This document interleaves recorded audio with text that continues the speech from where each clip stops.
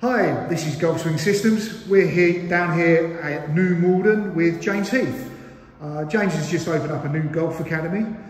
James, tell me a little bit about your choice of launch monitor. Yes, Steve. I went with TrackMan. Under your sort of guidance and just chatting a few things through, we decided on TrackMan. I just felt like the platform and the experience was just, to my liking. It was easier. I looked at sort of 2 or 3, and this just I found it more accurate and just easier to use, and my clients to use as well. What about the functionality? Things like video, club head data? Oh, easy. Just phone on the tripod, TrackMan camera app is up, and it's running on the screen. The guys can hit a shot. They hit a shot on the left-hand side.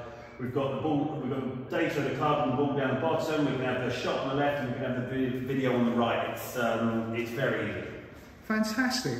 What about the actual putting turf that you've put down as well in the studio? Yes, I couldn't tell you what it was because you helped me with that, but all I know is it's running around about sort of 10, and it's great, it's good. Put 4 holes in, got different breaks, got right to left to right, so straight. So, the guys come in, we do some work on the long stuff, and then we'll mix it up a little bit with going on some parts, so it feels somewhat like, real golf. We can, as I say, hit some longer shots, drive a 7-iron, hold apart, and kind of get some good performance work going.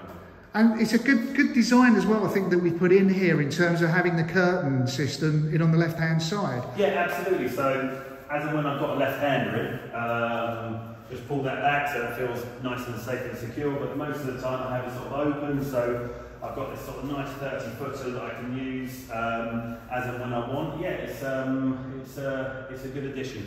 And what about the academy itself? How will you be wanting to open this up for lessons and the general public? Yes, I've been coaching now for sort of a couple of months. Been professional for 18 years. Played on tour for a number of seasons, won on the Challenge Tour, and so I just felt like I wanted to sort of pass my knowledge on. I must have seen about sort of 50 coaches in my time, so got a lot of knowledge up here, and yeah, just want to open up this academy and just help people improve their golf. Fantastic. We'll put the contact numbers on the YouTube channel when it comes up. Great. Thank you, Steve. Thanks a lot, James. Yeah.